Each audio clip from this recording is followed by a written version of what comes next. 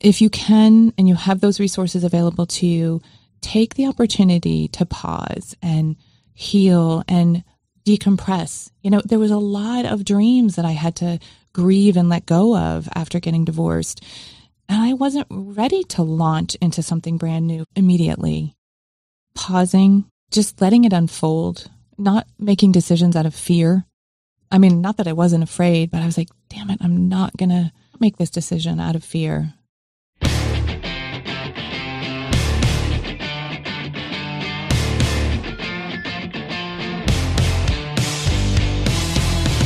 Hi, and welcome to the Micro Empires Podcast, where we learn how to build small empires for wealth and security, because you don't have to be wealthy to build wealth. I'm Jennifer Grimson. I'm your host. Let's get started. Today, we're going to be talking to Allison Bohen, and she is someone who I met through the Real Estate Investors Group here in Nashville. She's a woman who grew up in upstate Vermont, became a teenage mother, was a single mother for many, many years, had a total shift in the culture of money in her life once she went through a divorce, which is about the time that I met her. She's now building her micro empires, which include everything from using her self-directed IRA, which we'll talk about on another episode, to creating accountability groups, to playing games to teach women about money and all aspects of money, and also doing private money lending, which is what her specialty is right now for an organization here. She also does her own private money lending. So this interview was incredible. I've known Allison, like I said, for about 3 years, but I learned a lot from her today, and I'm excited to share it with you. Thanks for being here. Oh, thanks for having me. It's great. So Allison Bohen, who I met, was it 3 years ago? 3.5. 3.5 years ago. And soon to be Bowen. Is it? You're changing your name. Going Okay. back to my maiden name. Your original birth name. Mm-hmm. Good for you. That's a great name. Yeah. I love the name Bowen. That's nice. I also went back to my maiden name for the 20 years that I was single and now had a name change late in life. Who knew? That was crazy. But I like to start, we're going to ultimately talk about private money lending, how you and I met through the organization that we met through, what you're doing now. But I always like to start with kind of how you grew up, what the culture of money was that you were growing up in, and how that affected you, your work ethic and your feelings around money as a kid growing up. Sure. I grew up in the Northeast in Vermont, and the culture of money in my home was one, I would say we were middle class, lower, mid to lower middle class. My dad was a lifetimer at IBM. Mm-hmm. So while he and my mother were married, we lived very comfortably, and they purchased a 180-acre farm. And so I grew up in the country with animals, but money really made a difference after my parents got divorced. When was that? How old were you? I was 14 when they got divorced. And my father went on to continue to, probably live at the same or better standard of living, whereas my mother struggled to maintain the standard of living that, we had had. And did you live with both of them? Did you go back and forth? No, it was at a time when typically, I believe, fathers weren't given the same kind of rights to their children. So I visited my dad, and I was an older teen. So right. I had activities that I was involved in. And one thing that did come out of that divorce, which totally changed my life, is I went to live in Venezuela for a year. Oh, wow. That was my mom's solution to kind of protect me from some of the nastiness that was starting to transpire. And that was amazing. So I went by myself down to live with a family that we were friends with. Wow. For 11 months. I did my sophomore year in high school there. That's amazing. Yeah. So you predominantly grew up in a pretty stable financial household. Then they get a divorce, but you're living when you're in the States with your mom who is struggling. So how did that affect you? What was your relationship with money, your feeling around money? I don't really recall having a relationship with money. I started working, I got my first job when I was 16, when I could drive. And that was more about my freedom, though, and my ability to spend my own money the way I wanted to. And I don't know. I think I grew up with a strong work ethic. I didn't even question it. Did you enjoy working? I did. Yeah. I did. I was a cashier at a Grand Union. I don't know that they still exist. At a grocery store? Or? Yes. Yes. I don't know if they still exist anymore. Yeah, I loved working. I really enjoy. I've done just a variety of all different types of jobs before I actually, came into a career. Yeah. And now I'm back to doing the jobs that kind of are exciting and fun and aren't a career. Yeah. And that's what I love about your story is it's unique everybody that I interview is unique, but a lot of them are entrepreneurs who've started businesses and taken off, or they're individuals who have ways to help people build a micro empire, like we're going to talk about today very specifically. But in your case, you're in the process of building it. I'm excited to get there. We're still in your childhood now, but, I think it's encouraging for people to hear, like, number one, it's never too late. We all pick a number. Oh, I'm 30, I'm 35, I'm whatever. I wish I was 35, but I'm not. It's too late to do these things. It's not too late. No one thing has to generate millions of dollars. But it's not the same as saying, follow your dream, jump off the bridge, whatever, because it's I met you 3 years ago and you were at the beginning of going through a divorce. This isn't something that you've just been like, I'm just going to, make macrame elephants and sell them on the side of the street. This was, I'm going to figure out, and it's going to take some time. But I want to back up. So you're finishing out your teenage years and something happens. I graduate high school at 17. Did you graduate early? Mm-hmm. So did I. No, I was just young. I was just young. Okay. So I started, young, and they wanted to accelerate me in school, but my parents thankfully said no. But anyways, and then I tried college for a semester, and that didn't work well for me, and I got back home and ended up pregnant at 18. At 18. Yep. And what did you do? Where were you living? What did you do? Who did you go to? I lived in an efficiency that my mom had helped set me up in. After she knew you were pregnant? No, this was before. And I remember I was working part-time at a bank. I had an evening job, which was wonderful for that stage of my life because I could sleep in late. I could go to work and then I could go out to the bars afterwards. Yeah. So it was a perfect job. But the minute I found out I was pregnant, all of a sudden I had a whole new host of things that I needed insurance. I needed to be able to pay for, my care, and I needed a stable job. I needed a full-time job. So the first thing I did was I looked for a job within the bank and didn't tell them I was pregnant and got a full-time position. On first shift. And so I was already just like in the workforce. Yep. Just doing it. Did you finish school? Did you end up finishing school? Mm-hmm. Oh, wow. I finished school at 17 and this was... college. Did you college, not then. Okay. No, I eventually went to college because so I actually considered whether I should keep my child or whether I should relinquish it. And I ended up being a chicken and I couldn't imagine how I was going to live my life not knowing my child. So yeah.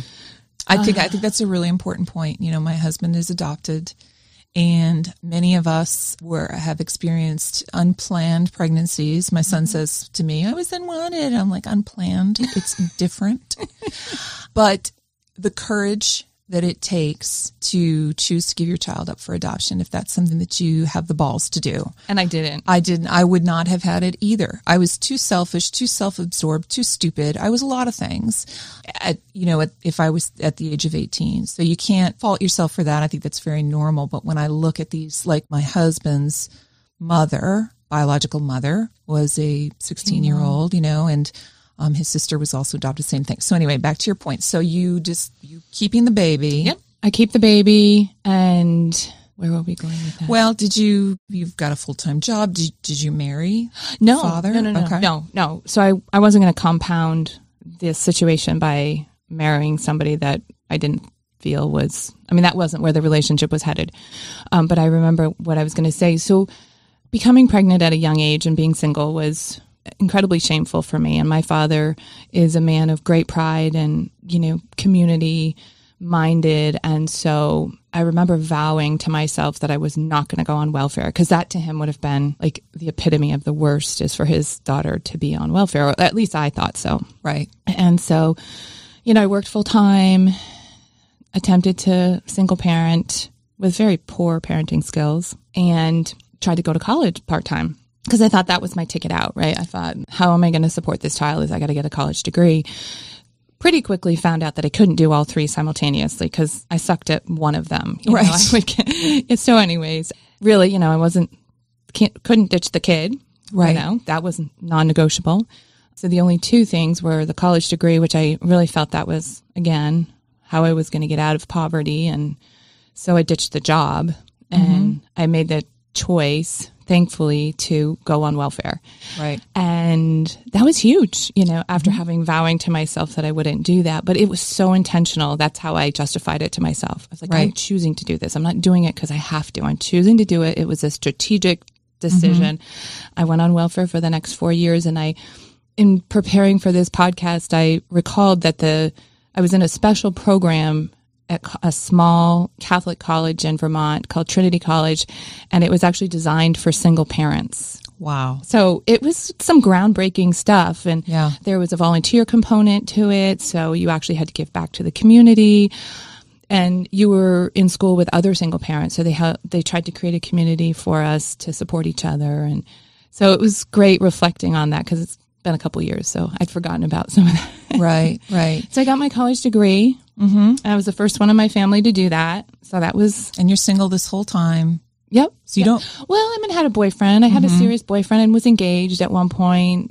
Unfortunately, that didn't work out. He was a PhD student, and that was, that really helped me because he was so much smarter than I was. And if I think back at those things, hanging out with people that are smarter than you is always a good idea. Exactly. So that's why you're here today. I didn't know. To hang out with me. Yeah, because you're smarter than me. No, because you're smarter than me. No, you're smarter than me. No, you're smart. No.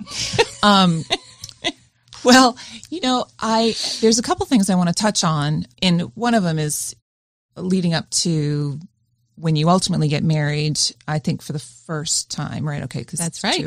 But with regard to the welfare statement, I think, I know there's a lot of shame in it. There was definitely a time in my life when I tried to go on welfare and I didn't qualify. And the only reason I didn't qualify was my car was worth too much. This was in California. So they were like, get rid of the car and you can have welfare. Well, I couldn't get rid of it. First of all, I was going through a divorce. It wasn't going to be a possibility. But that is what welfare is designed for, so that a single mother can take the time, get the education, and earn more money. But statistically, and this drives me crazy, and I don't know all of my stats, but I certainly know it, 40% of the people who are on welfare are me and you. They're middle-aged white women. The rage over welfare, and welfare is not a lot of fun. It's not, it's not like you're rolling in the dough, or you get WIC, the terrible food stamps, and they're only for crappy food, and that adds to the health problems and yada yada, go on and on and on. But when and if you need the help, if you can take it, anybody who takes that helping hand so that they can take a step up, that's what it's designed for. And it doesn't work otherwise, because if you choose to take it and your intention is to never do anything, it doesn't work. You end up in this terrible cycle. So I commend you for doing it, and I think you made the right choice. And you made the right choice for your daughter. I did. And you just reminded me. I wasn't just on welfare. I was on WIC. I was on food stamps. I had Medicaid. And I was a Section 8 recipient as well, which is interesting as real estate investors now to look back on that. One thing I would say to women, if you're, maybe considering accessing any of those resources, go get on the waiting list. But the Section 8, like the waiting list at that time was like 2 years. And I ran into this with my then daughter who, grew up and ended up in some similar places. The 2-year waiting list can be daunting and you just never take action. And it's like, take action now, because that 2 years, it goes by so fast. Right. You don't feel like it will, but so go take action now. And even if your name comes up, you might not need it at that point. Right. Better to be that your name's on the list than be in a more desperate situation. Right. And this is a theme we keep talking about, but take the avenues that are available to you, ask for help, whatever it is, whether it's your family members. There's a time when you ask for those things and you get them. And, in my circumstance, my mother, I did, when I lived in California, was going through my divorce, my gentleman who worked at the attorney's office who was representing me had filled out the form so that I could get the discounted rent. My mom paid that rent for a year. That's what had to happen. We had to have a place to live. I had to stay in California. I couldn't go back home to where I was from.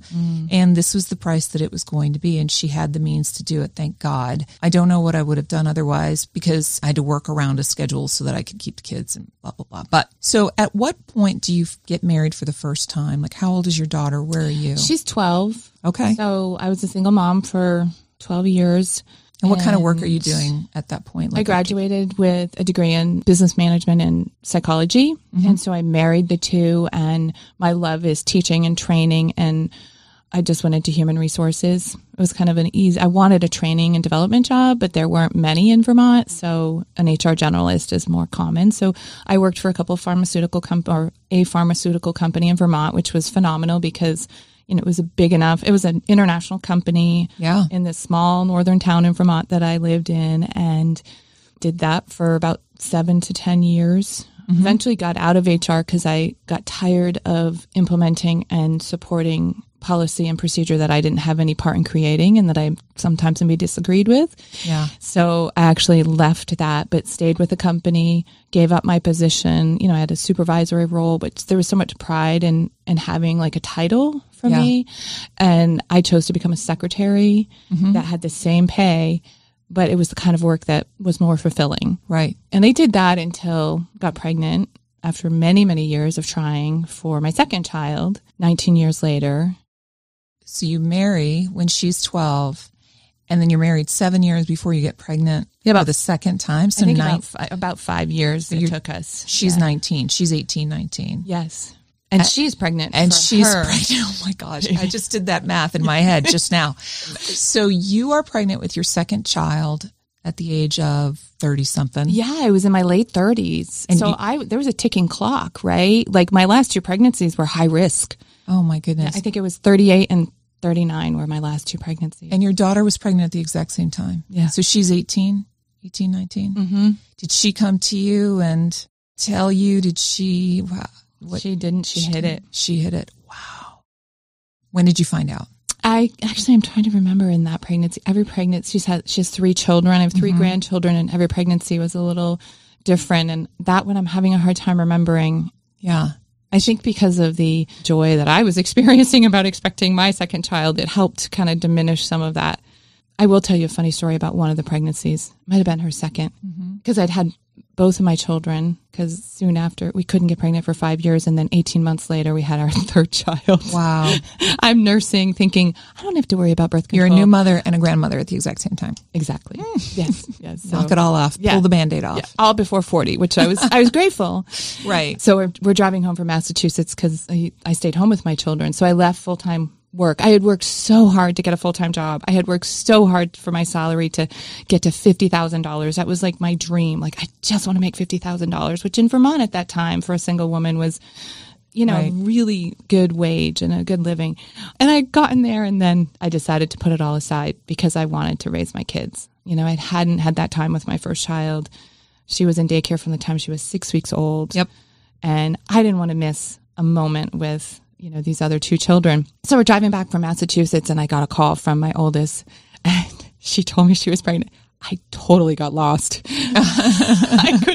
My kids love to tell this story because I was like, I had to stop and kind of figure out where I was because it so threw me. But yeah. So you marry, decide to be a stay-at-home mom, and you are in that position for how long? 13 years. 13 years. And so we talked about the culture of money as a kid. Then you're raising your kid. Your culture of money is I got to make it, got to provide. You had goals set in mind. You had a career that you were following in a path. What happens in those 12 years? And what is your family then, your culture of money? Is it, do you control it? Does he control it? Is it scarcity? Is there fear? Actually, so our culture of money was informed a lot by a new influence in my life, which is my religious beliefs.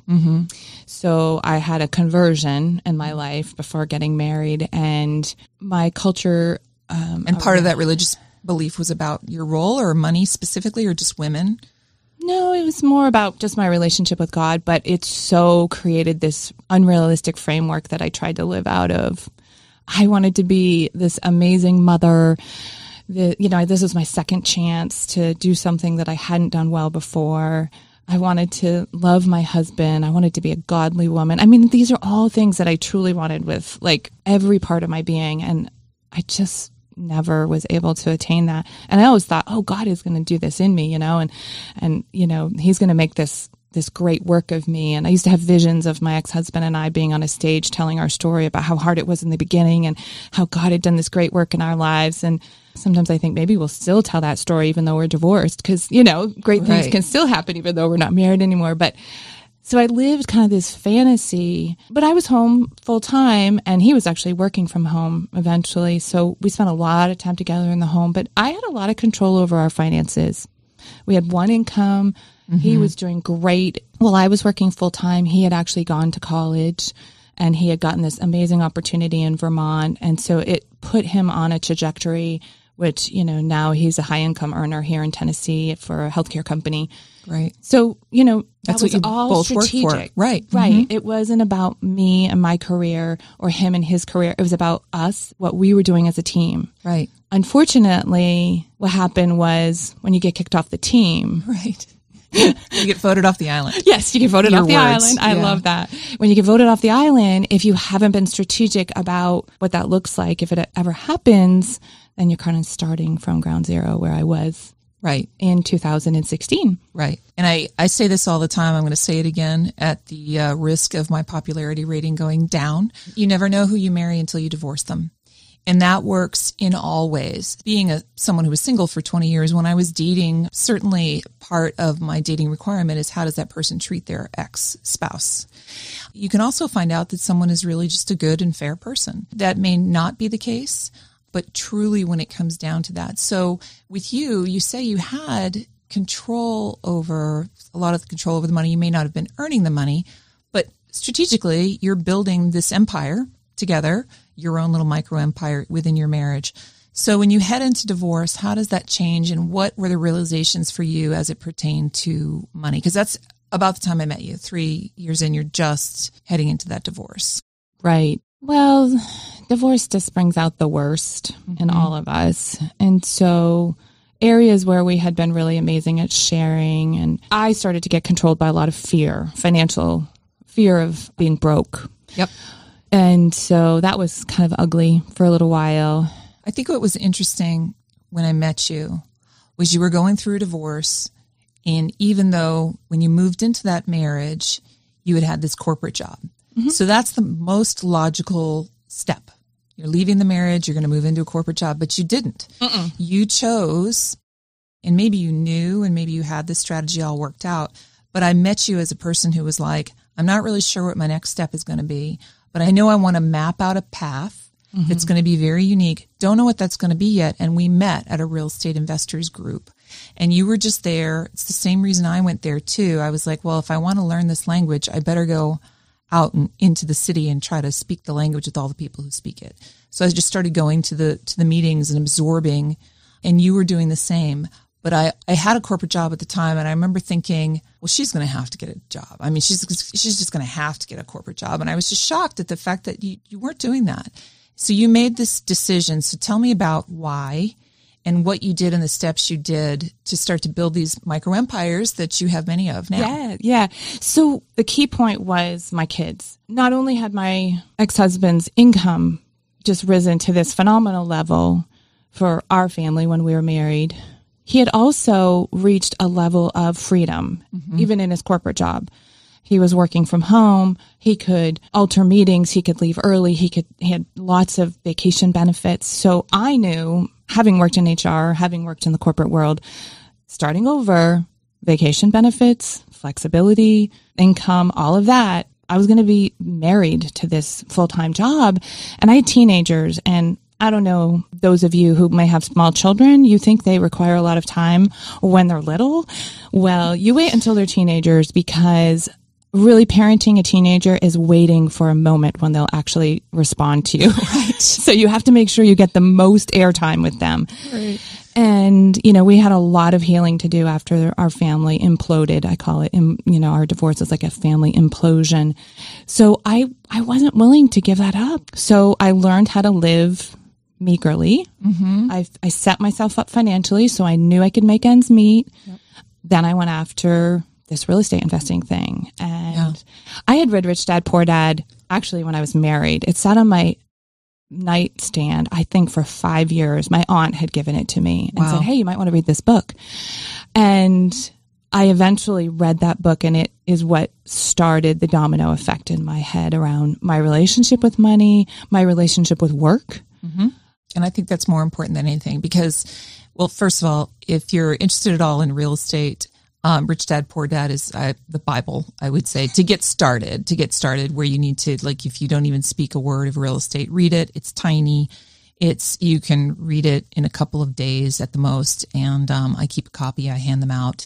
It's definitely good, but it is also the money lessons. It's about the attitude, etc. And money can only buy you two things. It gives you options and it gives you time. And that's it.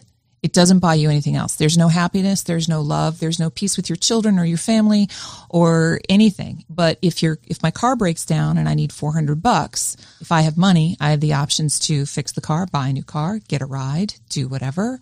And it buys me time, meaning how I spend my time, what I do with my time, etc.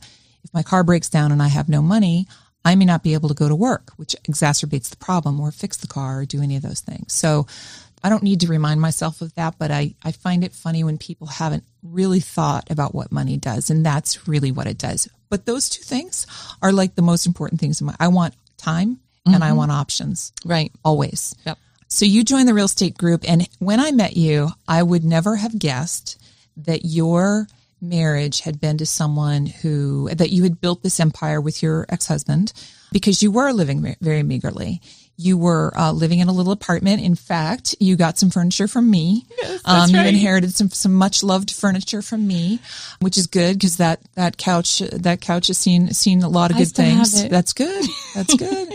Listen, that's amazing. I love those stories. But you were a very different person than you are today, and we can joke about it now. But when I first met Allison, I tell her now it was her Holly Hobby phase. Mm-hmm. You had the little prairie dress. I mean, I don't really know that you had a prairie dress, but to me, I was like, what on earth is like... That was what I was covered in, is that kind of persona. Yeah. You had the long hair and and it was just, I probably looked like Fonzie compared to you. I just felt like I was I was so drawn to you. Cigarette smoking, whatever. There weren't a lot of women in the group at the time. Right. But pretty quickly, you were there to learn and absorb, and you dove in. I saw you following people. I was doing some of the same things, but we didn't overlap. Like I said, there weren't a lot of women. And then it feels like one day you walk in, the hair is cut off. She's got the new outfit. She's wearing the makeup. Yeah. She apparently, stopped by and had like a whole makeover. And so what was happening internally and externally during that time? Because you're scared. What you're telling me is you're scared financially, at least enough to go, I'm going to live really lean till I know what's coming. So one of the things that I did is I paid a guru.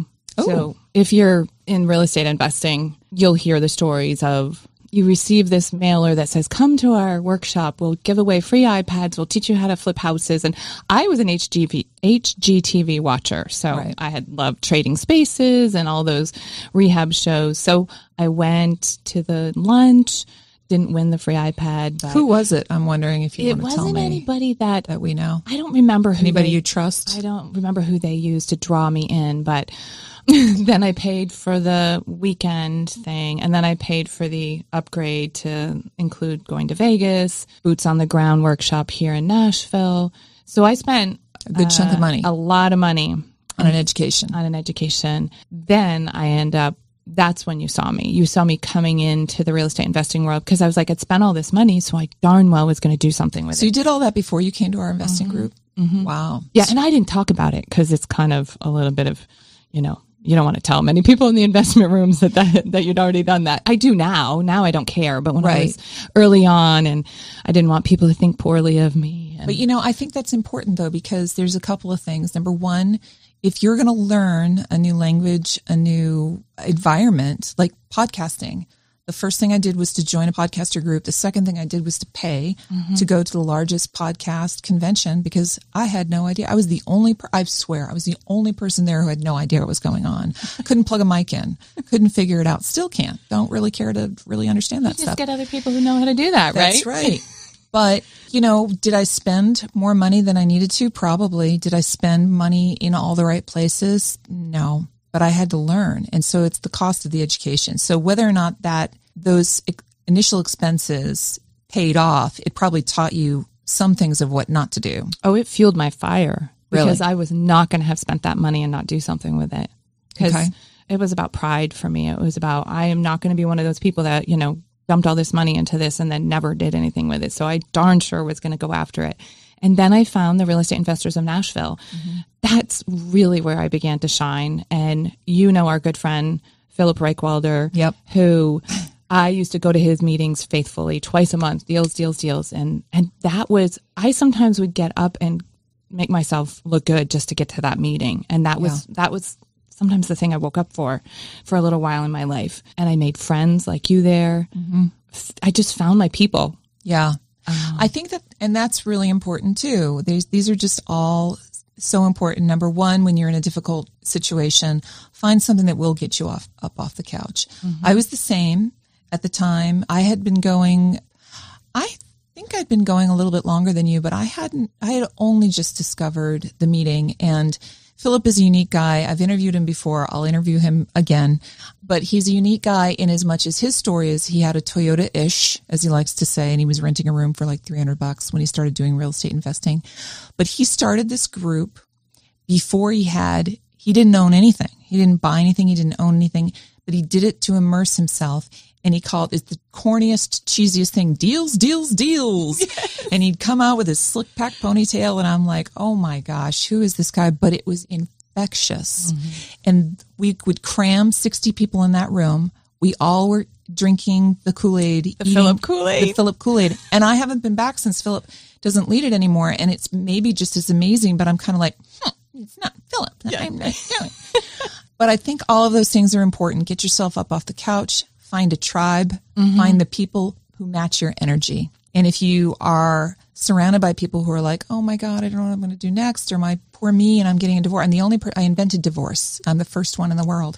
And that's how you're going to feel as opposed to, we meet people all the time who are like, I lost $800,000 on that house. And you know what? I picked myself up and I kept going. Pull up my bootstraps and I kept going. And that was a place for me to kind of explore. And that the networking group didn't exist to create that for me. We used to introduce ourselves at Deals. I'm not sure if they still do that, but I remember like some weeks I'd introduce myself in different ways. I'm like, who am I this week? Trying it on. I was in a state of becoming and I just embraced it. And then I went after leveraging. I had lots of time. I had created a life that I had lots of time. So I pursued 3 people that I had identified in the networking organization that I might want to work with, and ended up Philip and I picked each other, and I worked for him for 2.5 years. That was amazing. Just negotiating with him, pursuing him and saying, I have value that I can bring to you. I didn't necessarily know all of what my value, I just knew there was something that I could bring to his world that could help. And so we discovered that together, and then even negotiating like the amount of hours that I was going to work and my pay. And then, working together for 2.5 years, it had fluxes. So there were times when his business needed more hours. So could I work more? And it was this amazing process of becoming someone who could negotiate and who could ask. One of the books that you have had an impact on my life. I could talk about you a lot in this. Oh, good. Let's do that. That sounds amazing. Sounds fascinating.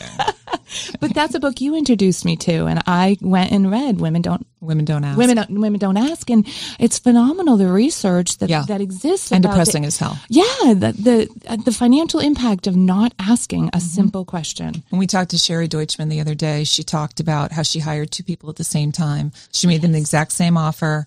She offered the woman $45,000. She offered the man $45,000. The woman took it without argument. The man negotiated more.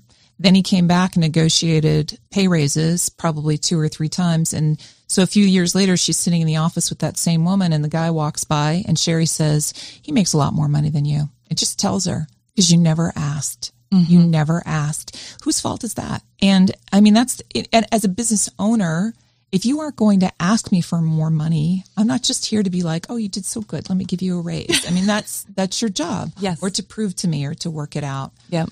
So you don't have to name them, but who are the other 2 people that you chose to follow, and why? Or what did they look like, I guess? Were they men? Were they women? Was there a reason All there was men. Philip? Okay. All men. So when I went to the Guru conference, it was starkly apparent that there were so few women in this field. Right. And that became crazy. Really, that was where my passion was born, to really encourage women to understand money more and get involved in investing. That was just I want to change this. I want to be part of changing this.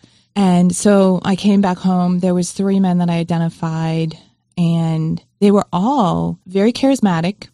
Eventually, at that point in their investing careers, they were all involved in a lot of deals and all seemed very trustworthy and just above board. You know, my gut, I chose the right one. Yeah. I chose the right one. One of them's fallen off the rails.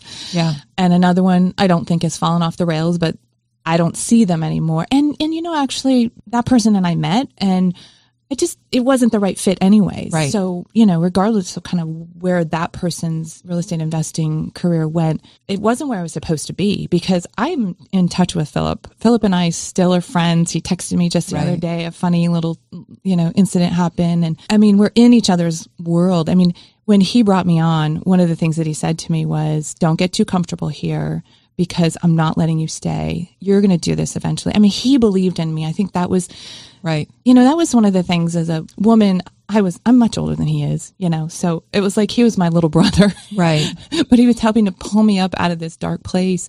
But it was his belief in my ability. We both had agreed, I'm only here for a time. I'm only here for a season, but eventually you're going to go on to do your own thing, Allison. And he just would speak that into my life. And I hadn't had many people in my life speaking that kind of stuff. So it was so powerful. And I mean, that was just who he was. He wasn't doing it just for Allison. Right. He's also one of my favorite people. Also someone who put me in the car and we drove around neighborhoods and knocked on doors and asked people to buy their houses, stuff that I'd never considered before. Taught me from the bottom up, you know, drove outside as one of the houses there was an eviction going on and just craziness. And I thought, I can do this, you know, step by step, I can do this. Very generous person and just a dear friend. And you can't always know this, right? But also a very honest person. But if someone's going to lie to you, you aren't stupid for believing them. They're a liar, right? But he is an honest person. So just that's where if you're walking into something you don't know, you do have to kind of do some due diligence, get in front of them. I can think of somebody individually who I trusted very much and thought was very trustworthy who was not. Thank God I didn't personally invest with that person. But I didn't have any signs because he was just lying. So, you know, what are you going to do? Yep. You know, you just gotta roll with the punches with that. Do the best that you can with the information you have. So you volunteered, you worked, you volunteered inside of Wren, with Wren Real Estate Investors of Nashville. And then you now have built your micro empires and you have several of them. Somebody taught me that multiple streams of income is a really good idea. Yeah. Always have at least 3 streams of income. So you did that. Have you seriously though, I wasn't the first person. I was? I think you were. Really? I think you were. Yeah. So before that, you just thought sort of one thing. I wasn't sure what I thought at that point. You know, I had loved staying home and raising my kids. Yeah. I had never planned on returning to work full time. Right. So it was never in the cards. My ex-husband and I talked about starting a business together. So I thought I would eventually do that. I never thought about doing one thing full time. You know, I've had such fun jobs when I was raising my kids. And, you know, back to the money mindset, I studied Dave Ramsey's approach for a while. And, you know, one of his suggestions is go get another job. And so I was in my 40s, I became a lifeguard so I could leverage getting free lessons, free rentals and free ski tickets for my kids because we lived in the Northeast. My whole family of 4. So, you know, I was homeschooling. This was gym. It was 20 minutes from our house. So, you know, I was having fun doing jobs. So I never saw myself going back and doing one particular thing. But the multiple streams of income, I think, came from you. Okay. I have to give you credit for that. All right. Yeah. I take 10% commission on all those. That'd be fantastic. Well, I've always been a treasure hunter. So one of my hobbies is selling on eBay. I've been selling and buying on eBay for probably 15, 20 years.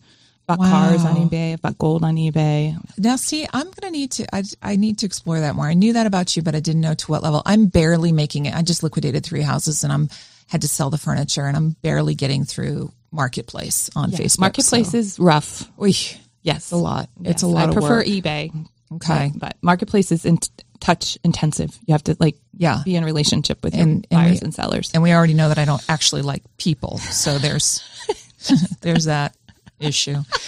So I know you have a rental in Chattanooga because I've sat inside of it and recorded a podcast as well as sitting on the floor. So that was a purchase and a rehab. You did several things there. I'm going to run through some of the things that I know that you have and you tell me what you want to focus on. But you started accountability groups, private money lending, which we're going to talk about in a little detail.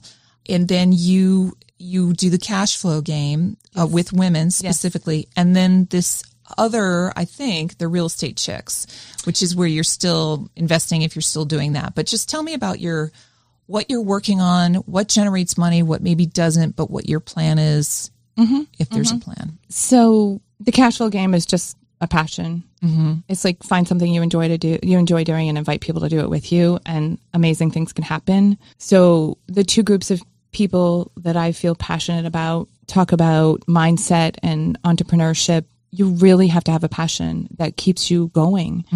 Because one of the things you give up when you leave W-2 work is an office to go to and a boss that makes sure you're there.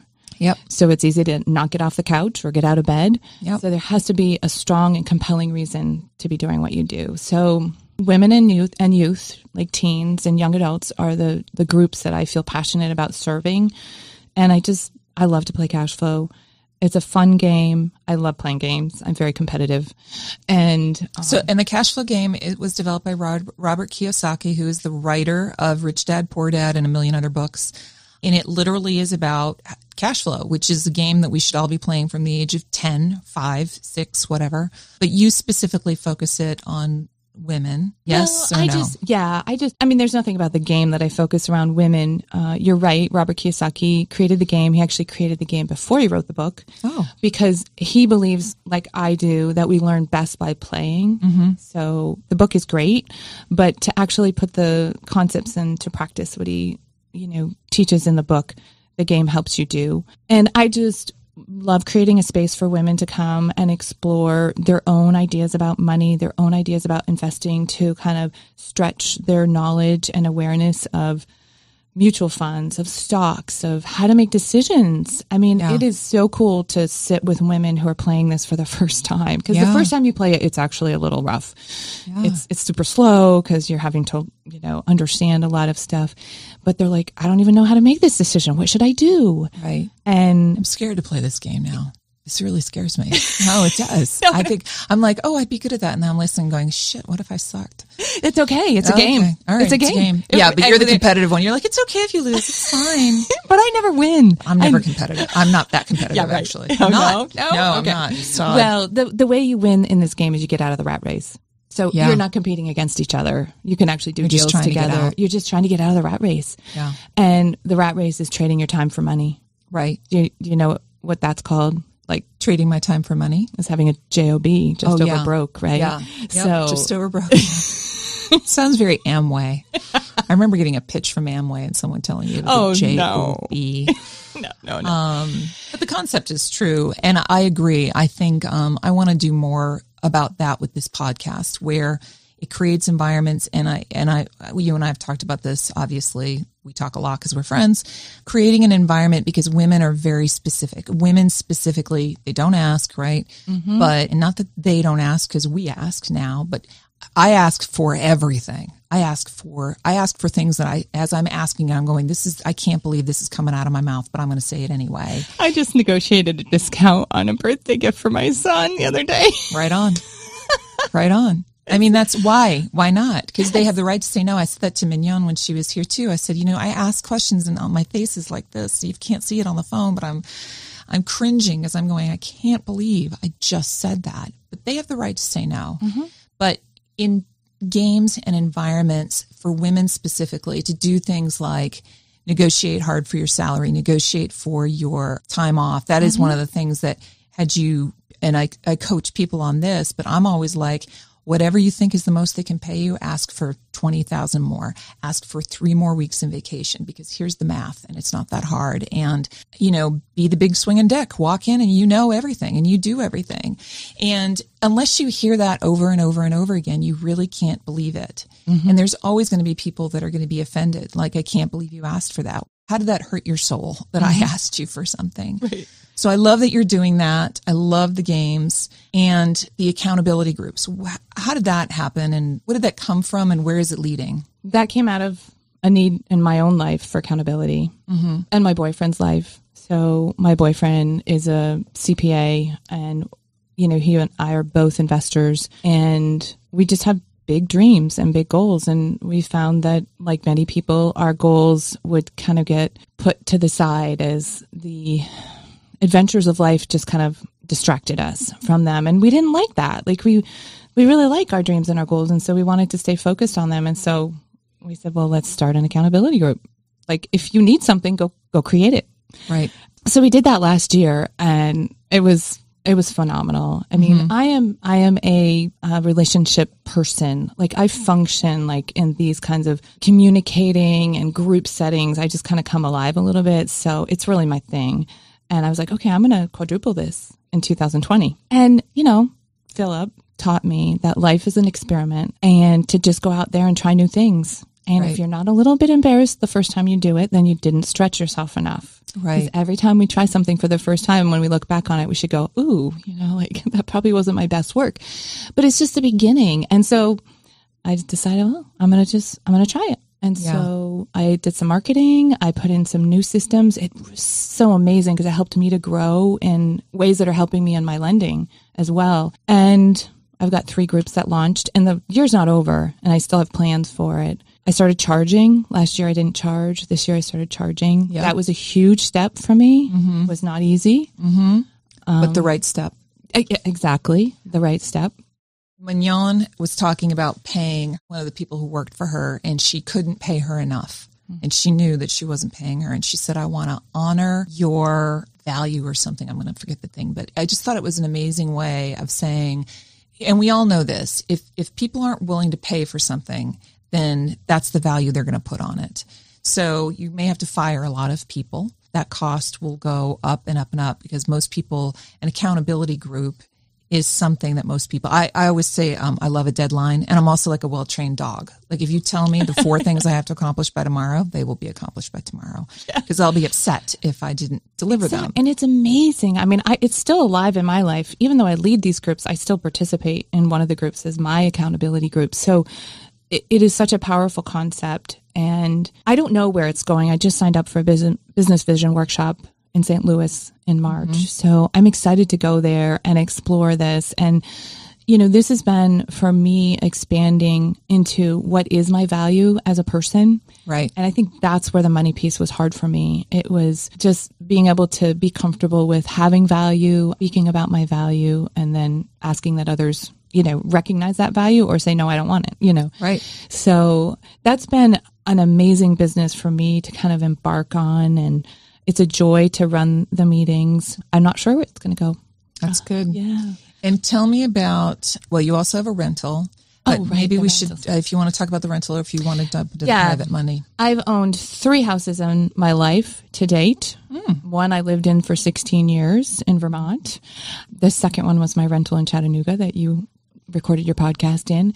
And I bought that in my self-directed IRA. So one of the things that I learned about when I came to real estate investing is I had this chunk of capital that used to be tied to my employer when I was working, and that was my 401k plan.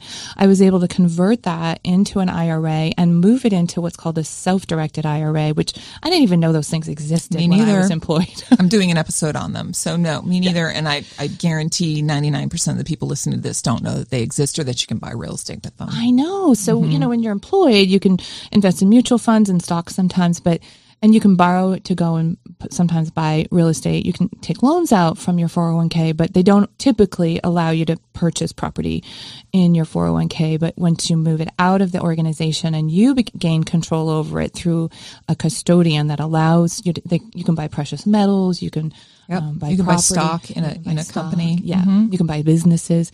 So I had done that because that was my in. Like I was so hungry to take action and get involved in real estate investing, especially after I worked for Philip for, a couple of years.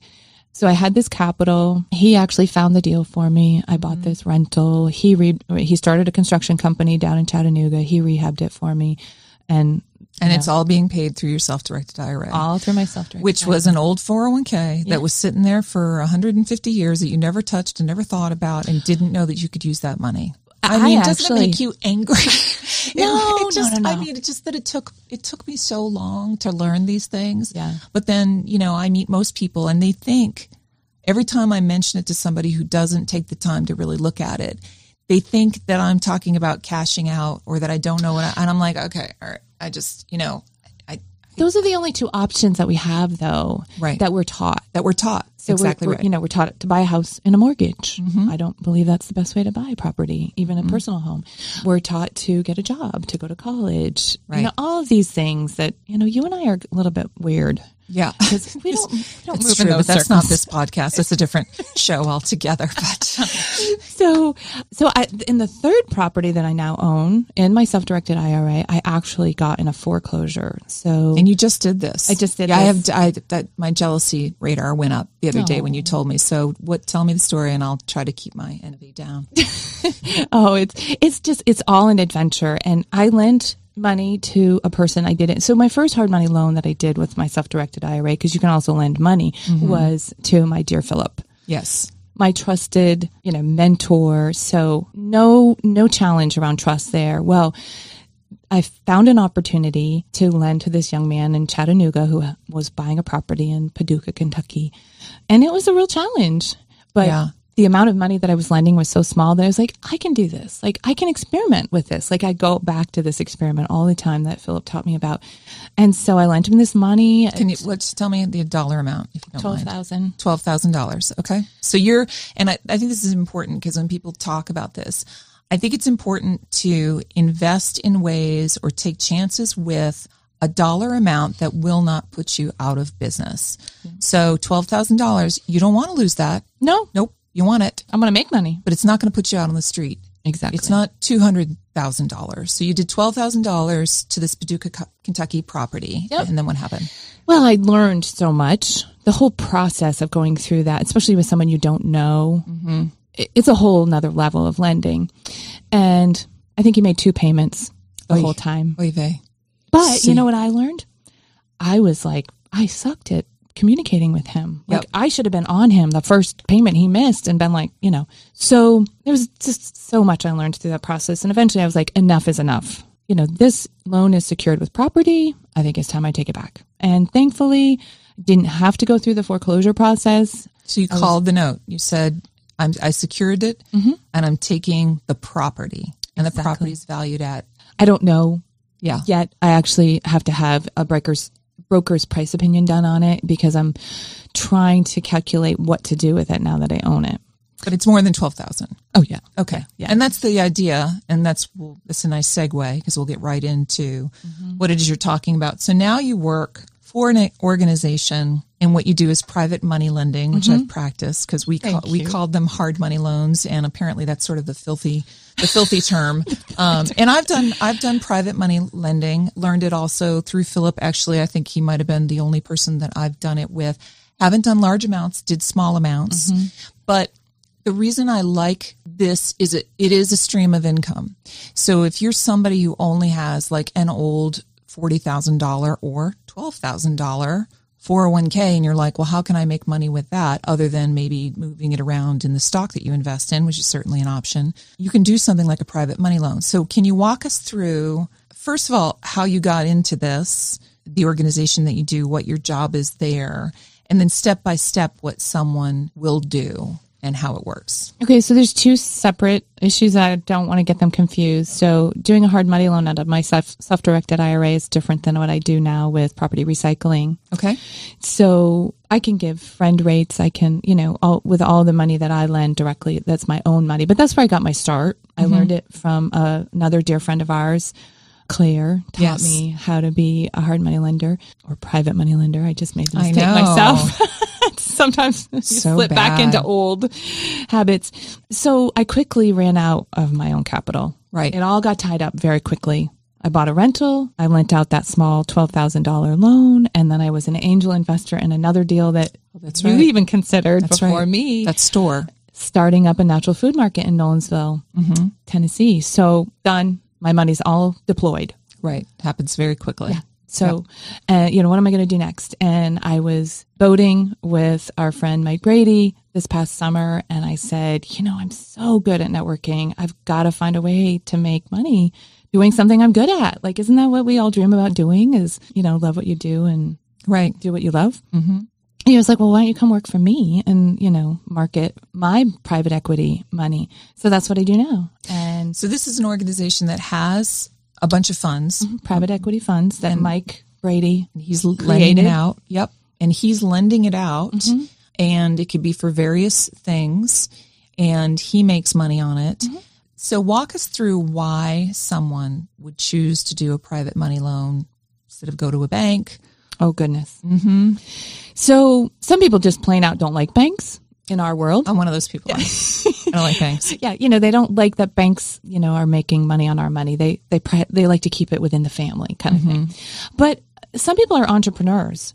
So they don't have a W-2 income or they're business owners. And when you're a business owner, a lot of times what you are trying to do is pay the least amount of taxes. So you will write off a lot of expenses. So what does that do to your income? It kind of lowers your income. Right. So when you go to the bank says, well, you don't make enough money to. Right. So, there's this delicate balance there. So we exist for those people. We also exist for the people who don't have a strong enough credit score to go to the bank. And the reason that doesn't matter to you is because every loan will be secured by something. Yep. Piece of property, something. Yeah, pretty much it's all property. We only lend to businesses or entities. Okay. So when you're borrowing from us for some kind of real estate project, either fixing and flipping, multifamily, we can do bridge loans to stabilize a multifamily situation. We do have loans to cover new construction, and we also have cash out refi loans for your buy and holds. So we have a wide range of products that can, help real estate investors. Our money's a little more expensive, but because your debt to income ratio really doesn't matter and your credit doesn't have to be super strong, you do have to have at least a 620 credit score. Our rates are a little bit higher and our terms tend to be shorter than what a bank's going to give you. So you just rattled off buy and hold, debt to income, all these words, all these terms that a lot of people won't know. So we won't go into all of those because if anybody's interested in the end, we're going to tell them exactly where to reach you and how they can do that. And two things, and I want to make this clear, is that you do private money lending for an organization, for businesses, but you also have been a private money lender with your own funds, which are now taken up. However, you and I both know people who still do this. So this is a world that I didn't know existed. Had I known it existed, I would have used my money in this way before. I did my self-directed IRA, bought land. What have I done? Hard money loan, land, and stock. I bought stock in a company, but certainly intend to be even more aggressive when I sell one of those assets. So we'll give the resources of how to reach you. Yes, please. In the end. But I did want to just kind of walk through. Is there anything that I haven't covered? Because then we're going to go into the questions that I usually ask people. And I've lost the plan. I'm just following. There's no real plan. I know. So I don't know if there's something we haven't covered. Well, I appreciate you being so transparent, especially about the personal side of your life, because I think that it is the thing that is most intimidating. I kept my story a secret forever. I was so ashamed of it, but also, especially in the corporate world, I was just telling Mignon, I never lied about my age, but it was very hard to know exactly how old I was because the ball was always moving. And now I just tell people how old I am because I don't care. Right. But in the corporate world, it was important because there's a lot of ageism, and it just was good business for me for you not to really know how old I was. It's also, you didn't want to admit that for me anyway, that I'd made these horrible financial mistakes and that they'd buried me more than once. And that at some points in my life was going to a food bank, or I couldn't get a credit card for years and was living, penny to penny. So I appreciate you being transparent about that. Oh, well, about thank your you. life. I'm experimenting with telling my story today. I think you should tell it. You'll well, find this is my chance. You're giving go. me the platform to I'll get to go home and listen to myself someday maybe and go, ooh, yeah, I need to tweak that a little bit. Might be a little embarrassed about how I told it this first time, but well, and what I've found is since I've started sharing the story is there hasn't been a person that I haven't spoken with that hasn't said either me too, that happened to me too, or, they're just blown away by all of it, or they know somebody, hey, my mom, I talk about this a lot. Again, a lot of women, unfortunately, their retirement strategy is maybe I'll meet somebody. They're 55 and they're like, maybe I'll find someone and we'll get married and then I won't have to worry about retirement. That is a terrible strategy. Statistically, not likely, especially if you're not going to join a dating app, which most middle-aged women are like, I couldn't possibly do that. And I'm like, really? Because it's kind of a numbers game, but anywho. But you go on ahead with yourself. So question number one that I have is, what do you consider to be your biggest financial mistake? Having abdicated my financial independence to my concept of marriage and my idea of what I was supposed to do as a good wife. And I just didn't take care of myself during that time. And it wasn't because my ex-husband in any way, it's not to reflect on him negatively at all, but I just didn't own that I might have a need to have a financial future of my own separate from him. Right. So you just let it, you just were a good soldier. Yep. Basically. Yeah. And I invested everything into our financial future, our money. My contribution to our family was my time and energy and care. And, I can tell you at this point, my teenagers are like, Dad just took care of you. And I'm like, yeah, that's not really how. That's not what happened. But, they're teenagers. So, but that was my value that I gave. And I wish that I had been smarter, but that's probably the biggest mistake that I made. Because, after the big D, then I was like, ooh, back to square one. Yeah. Figuring it all out for the first time. What was the one thing that had the largest impact on either has or you think will on your achievement of financial independence? You're in the middle of it now. You're building these empires. What do you think has been the one thing that's had the biggest impact? Pausing. So, you yourself said she's going to have to go get a corporate job. And you weren't the only person. You didn't share that with me, but there were people in my life going, aren't you afraid? Don't you think you should go do this? And so pausing had a huge impact, just letting it unfold, not making decisions out of fear and desperation. Wow.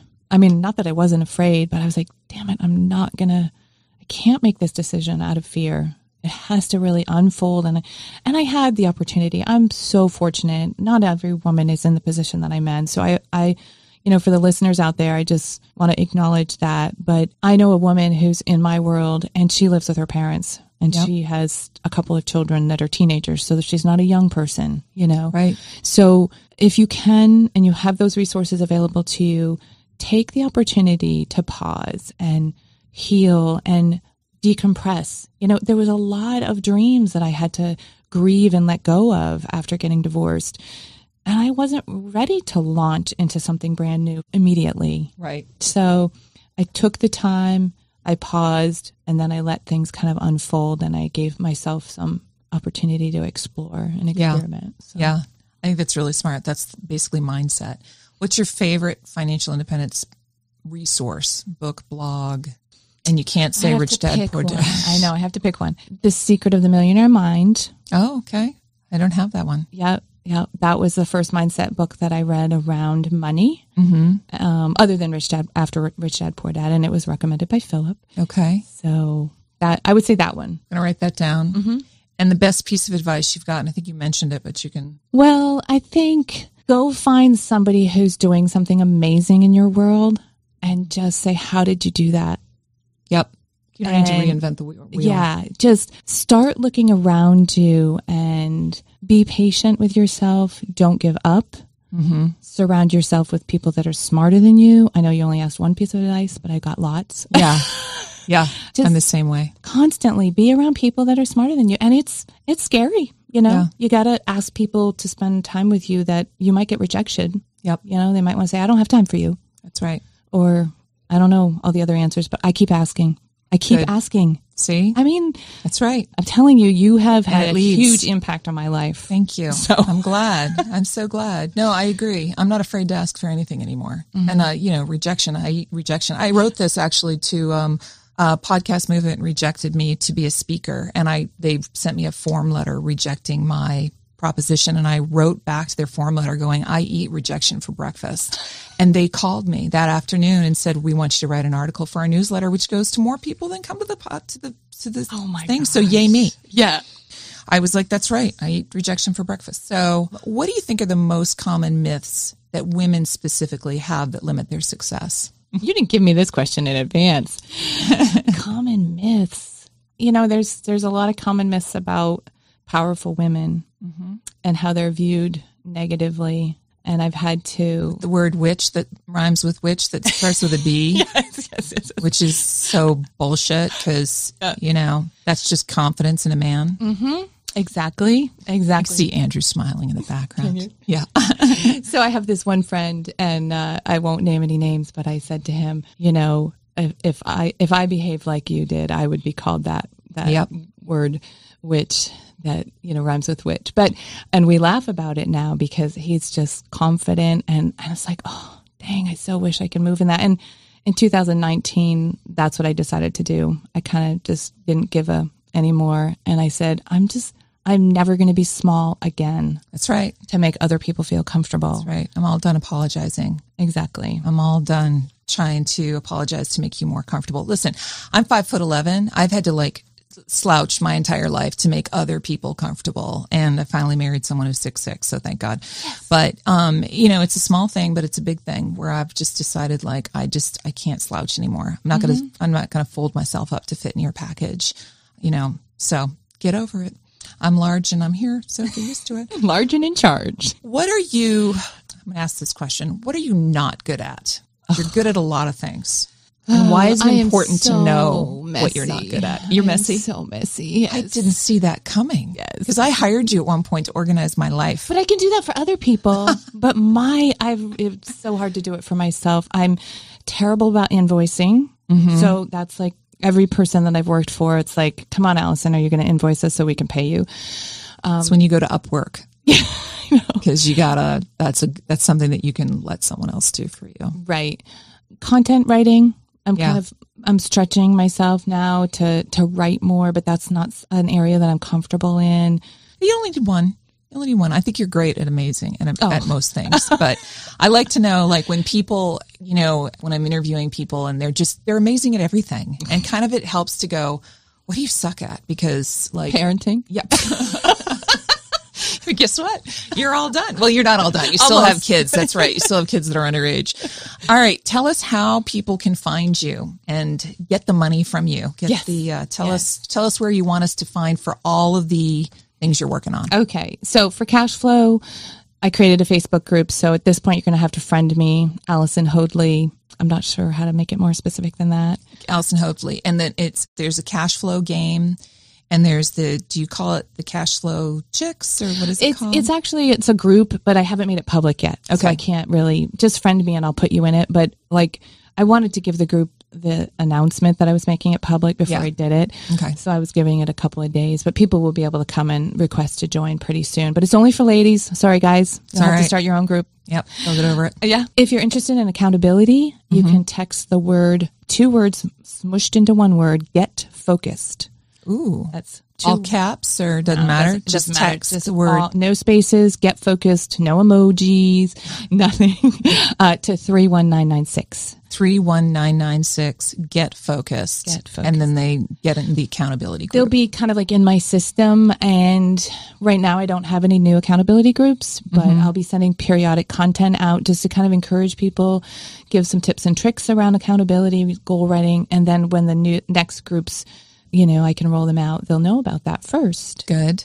And then if you're interested in private money to invest in real estate, you're ready to do some deals, some fix and flips, you can email me at allison@propertyrecycle.com. Perfect. That's allison@propertyrecycle.com. And that's it. Or you can go to www.propertyrecycle.com. But they really want to go directly to you. That's true. Mike's okay, but... Well, Mike's going to send them to me anyway. Yeah, that's right. I'm the front gal now. That's right. That's right. And remember, I said this to you before, and you're doing a great job of it, that you are the brand.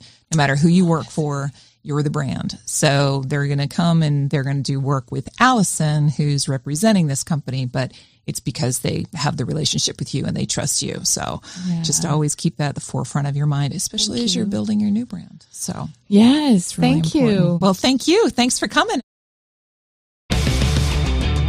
Well, that's it for today. Thank you so much for listening. If you would subscribe and review this podcast, it would mean the world to me. It truly is the only way for me to know how I'm doing and what you hear and what you'd like to see in the future.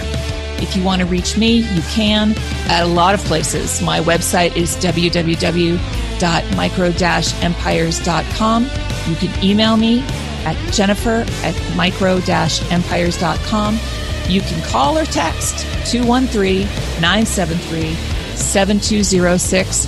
And of course, you can reach me on social media, on Facebook under my name, or Micro Empires. I have a page and a community. You can find me at Twitter and Instagram under my name, and of course on LinkedIn. Thanks again, everybody. See you next time.